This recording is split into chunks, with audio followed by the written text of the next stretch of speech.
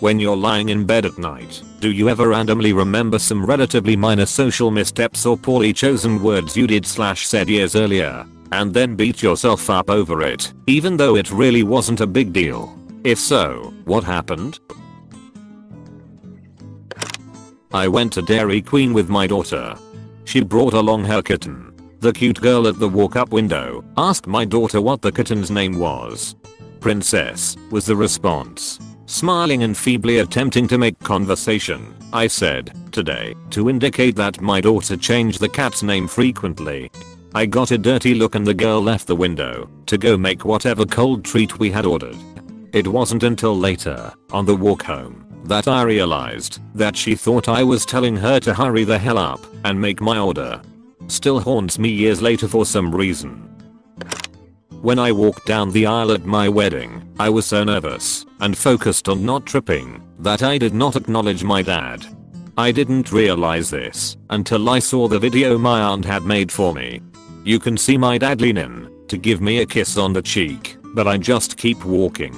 He kind of shrugs and then goes to sit down. It's been 18 years and this still flashes through my head when I'm trying to fall asleep.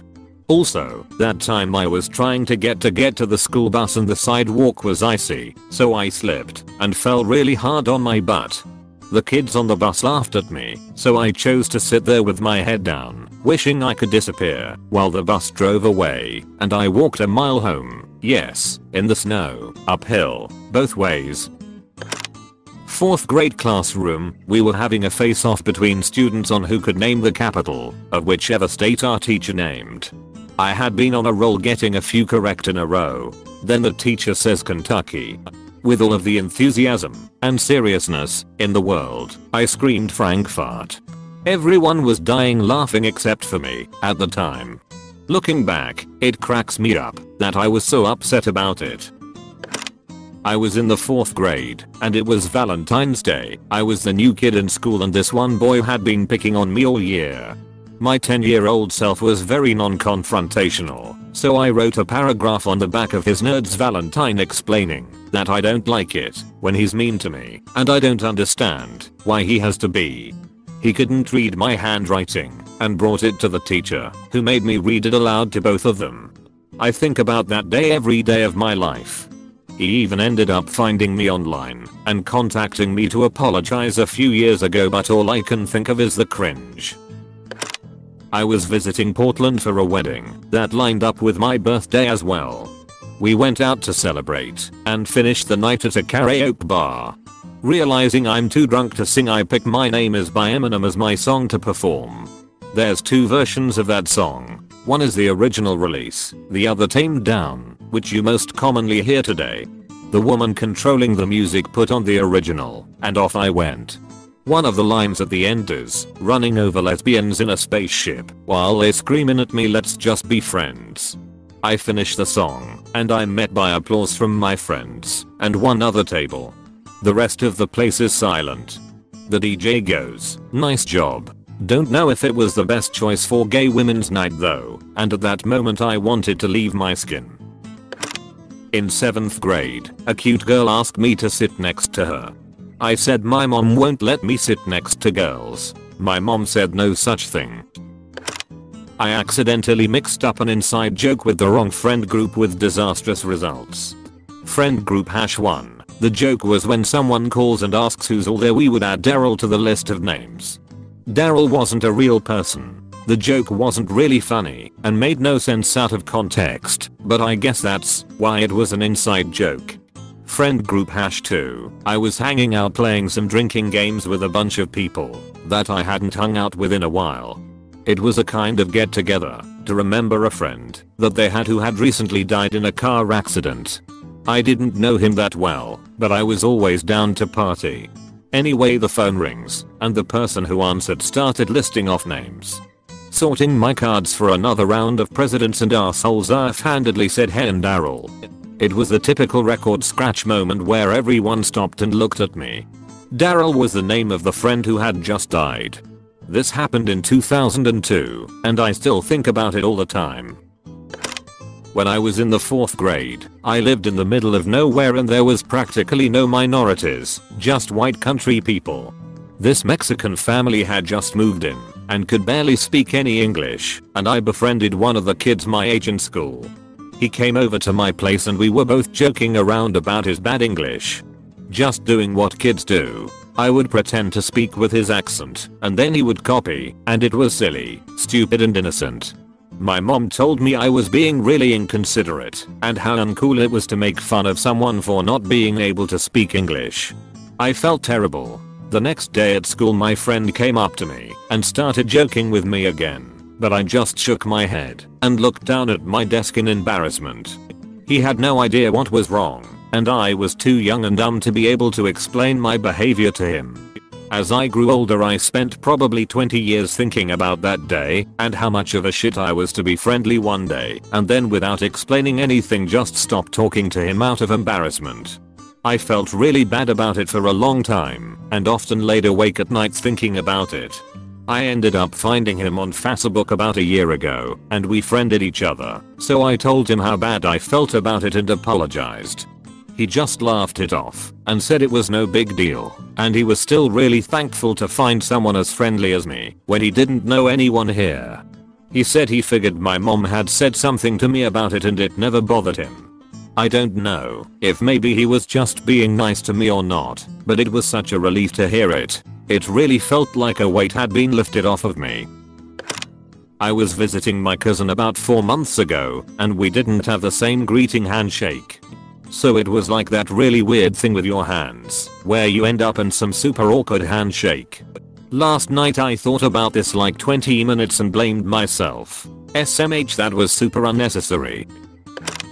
Junior prom, I blurted out during dinner to my date, "I'm so bored," and I have no idea why it came out of my mouth. I'm pretty well mannered and quiet. I forget how I tried to play it off, but I felt so bad. Was talking with a black friend of mine, and we were discussing random haircuts and styles we would get if we were other races. I said I wanted that common look. He thought I said that common look.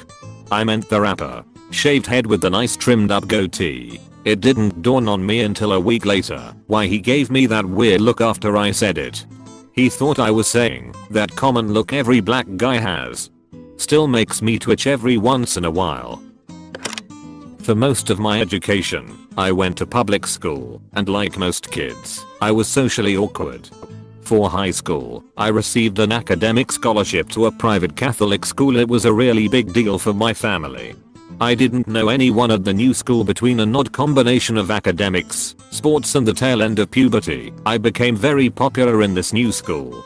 I wasn't used to the attention and it definitely got to my teenage head. Nearly all of my social circles became around the new school and not with my old local friends. I'm in my junior year. I head to a McDonald's for lunch with a few friends from the new school. Working the counter, I see a girl who I used to go to public school with that I used to have a crush on.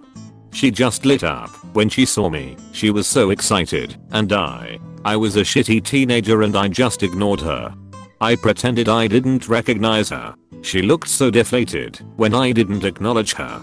Note, this was the 90s. My family moved a few times after that. I settled down in a different part of the country after university. I never made it back to that town. I've relived that asshole moment for years now. Fast forward to one of those nights when I relive that moment and I decide to look her up on Facebook to apologize. I find out she died 10 years ago in an auto accident. Since I found out her fate, I feel even more awful about that moment. When I was in 5th grade, our teacher said a joke in front of the class and everyone laughed, including myself. After the laughter died down, a girl looked up at me and said, "You have a really damn disgusting laugh." I became so self-conscious about laughter since that specific day, and after years I have trouble actually laughing. My brain kinda made it a habit to just smile or slightly chuckle at something, even if it is really funny. Edit, the girl's last name, when translated from my native language to English, it's Cock. Have a nice day. Freshman year of high school. It was one of those days before school starts, and you meet your teacher and your parents are there. My teacher was handing me a piece of paper and I didn't see the paper, so I shook his hand. He said, "Oh, and my mom said, and I panicked and said, I just wanted to be polite. So I still want to die when I think of that. Yes. When I was in high school we had to give in feedback forms about our teachers. I was just going to submit mine totally blank, but the teacher in charge at the time told me that I had to write something for every teacher. Stupidly, I decided to be completely honest and to write exactly what I thought of them. It was all nice, except for one teacher's, which was just ex-Mrs. Very Scary, but she's a good teacher. I meant both of those, but it didn't matter. The teacher was seriously hurt by it, although she pretended it was NBD at first. Then as the weeks went by she would mention it once a week, gradually seeming more and more upset. Until one day, when another student mentioned being scared to ask her about something, she shouted at him for an entire period. She also mentioned me a bunch, saying she would never forget what I said, but could forgive me. Anyways, she was the type of teacher to really consider her students to be her own kids, and I guess me being scared of her hurt her. I do regret that. When I was 11, it was my first day at a new school and all the other students were also new. The maths teacher started our first class by asking each of us about our education background, what school we came from, what they taught in our last year's maths class, etc. Just trying to get a general idea of what kind of students he was dealing with. Thing is, I was so nervous that I spaced out for a bit and got lost in my overthinking mind, so I didn't hear the teacher's questions to my classmates. When it got to my turn, the teacher just said, "Now tell me about you," assuming I understood what kind of information he was expecting. I just went straight into a monologue that started with, "So I was born in the south zone of the city, but my mom decided to move to our current neighborhood a few months after divorcing my dad." And went on and on, giving some very specific details about my short life. Everyone had a really confused look on their faces, and as soon as I realized the teacher was also completely lost, I stopped talking and went instantly red. The teacher then said, "That's all really great, but I was only interested in what happened last year, not the last 10, and everyone started laughing. Next day nobody remembered it anymore, but 12 years later it still comes to mind in pretty random moments. This happened back when I was 6th or 7th grade. Me and a couple of friends were browsing the neighborhood our school was in after the school day was over. We happened on a bus stop with couple of girls seemingly our age. We stopped and tried to chat them up, but their bus came soon after, and they had to go. We see their bus stop at a traffic light not 20 meters away, and one of us says, "Let's run to the next stop." Nobody thought to ask, "Then what?" and off we were, sprinting madly behind the bus. Surprisingly enough, we somehow made it to the next stop, just as the bus was arriving. Then the doors opened, the girls sat there giggling, and we did nothing. Literally. I even remember it like the bus driver held the doors a bit longer, but I might be imagining it as the memory is so old. We just sat there, trying to catch our breaths as my lungs burned. And then the doors closed, and the bus went off to the next stop. And none of us said anything. We just walked it off, went on to the next stupid shit we would do. I don't know about any of the other guys, but this still haunts me as one of the cringiest moments of my life so far. I went through a phase where I scolded people for reading Harry Potter because my parents told me it was evil. Lots of awkward situations because of that. Don't forget to consider the idea to maybe think about potentially subscribing. Peace.